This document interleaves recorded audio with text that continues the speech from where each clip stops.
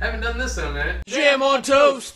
Hi guys, welcome to Jam. Cameron Dennis, and today the toast is to Karis, the Prophecy, and Karis, the Revelation. This is week 24 of hashtag We Are Movie Club. This week's pick was Neil. Neil kind of cheated because he's one of our anime guys and he watches animated films. He took a pick for Karis, which is technically a series, 6 episodes, OVA maybe? I don't know. I don't know the rules for that. But they were later compiled into 2 movies, 3 episodes each, and they worked really well for that. I've watched a lot of anime series, and I've watched anime movies, and I've watched OVAs, whatever the difference really is.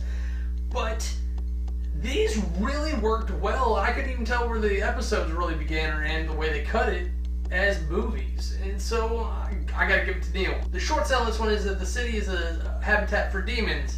Occasionally these demons get out of control, and there is a protector of the city called Karis that activates and defends the city, especially against these rogue demons. My love for this one, normally I think I would hate this, but there's a scene where he's talking to this street girl handing out flyers, and she asks him if he's gay, and it's just so out of place in this serious situation that I had to laugh at it, because immediately she writes it off as that, no, it's okay.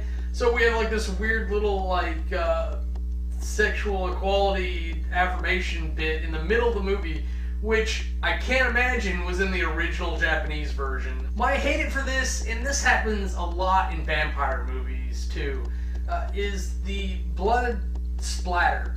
Why? Why would you like take your food and just do this and like spray it all over the wall? The blood is their life force. Yeah, they're gonna grab another human if they're hungry later, but it's the equivalent of taking like spaghetti and just whoosh, and then you got like this big splatter of sauce on the wall. It doesn't make a lot of sense. It's really gluttonous, and maybe it's supposed to be like that to A, shock the audience, and B, to show that sloth and gluttony of evil. The MVP to this was definitely the Dr. Karis. Not only was he like actually helping the demon community, like the ones who were staying in line, but he jumped out there and got online to defend the people. Even the jerks that were trying to shoot him and the demons he was protecting at the end. That was really kind of a noble moment where it's like literally like, I kill you, but you're under my protection too. So let's go on to the categories. Aesthetics. Really interesting aesthetics. I'm really glad Neil picked this for this one purpose and nothing else. They actually mixed what looks like CG. Maybe they're just that good at drawing. I can't tell anymore. But it looks like CG mixed in with the cell animation.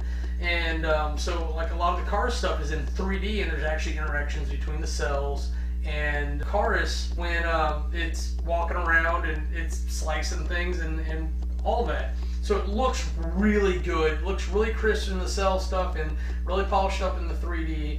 And I don't know if you've ever seen Guyver, but it looks kind of like that, which the same principle is essentially like a zooped up Power Ranger with a sword. Really always kind of liked that sort of thing, and this is another one of those. I can't say I really like the way the demons look. There's no consistency. It's really random. I don't know what any of it is, and I don't know what to call anybody, because we don't really get like a discussion of the demon side of things. We're just kind of looking at it from the human side and occasionally the Karis side. But aesthetics gets a 90. Character development. Look, when you have action stuff, you go good guy, bad guy, and middle people, maybe good guy. Anime likes to mix it up a little bit more than that, because you have people that sometimes play each fence and they change political alliance. But the first 3 episodes really keep you guessing about like kind of who, what is, and why things are happening, and just what is this? And then the last 3 kind of answer a lot of questions. Kind of when you're at your breaking point, they start answering things. I'm still really unclear why some of the guys did what they did, like why protecting the city after so long just kind of drives you into supervillain mode. Why the Demon Brothers would go back and help the rogue Karis. I just don't understand some of it. But it was cool. It was really neat to kind of see that. And no explanation of why city are done city by city, or why the female Karis was even in the city. It doesn't make any sense. but the character development that was there was pretty solid, even if it took a little bit to get there. Character development gets a 65. Storyline. Now maybe I have issues with the demons that were used. I like demons. Demons are fun. They're very variant, so you can have a lot of flexibility in them. But is this really what it is? It kind of reminds me of a Guyver meets Batman, almost. Almost kind of like a shitty version of Iron Man, really.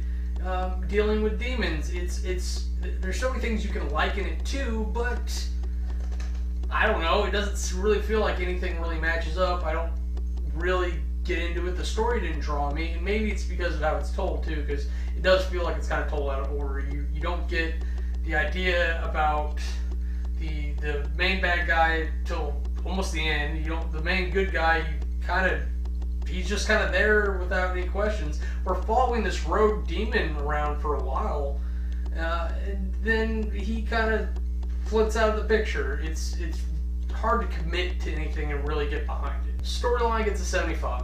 Compulsion. I've watched some unwatchable anime. This is not that by any means. You can definitely sit down, get behind this, and watch. There's nothing else. There's really some cool action scenes for you. Sit down, enjoy it, kind of get into the mystery of what's happening, and then when it's done, it's done. I don't see this being a rewatch a lot, but it's definitely worth your time to sit down and watch it. It keeps you engaged, and even if you kind of sit there scratching your head for a lot of it. Compulsion gets a 70. Now if you total all that up, you get an average of 75. For my rep review, I've got to say Chorus is worth the time to put into it, but I can't see going back and watching this one again. There's too many things out there and too many animes I'd like to experiment and then go back and watch some other ones that I can't see this being one. Doing modern age sci-fi with swords. I think it's a very Japanese thing to do, but hey, this one does it well. Once again, this was a review for Hashtag We Are Movie Club. This week's pick was Neil. You can go over to his channel and watch his stuff over here.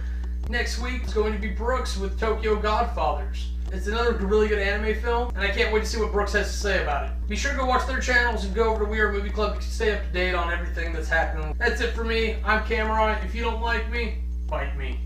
If you want to see anything else we're up to, go ahead and click the annotations, and they'll take you to our other channels.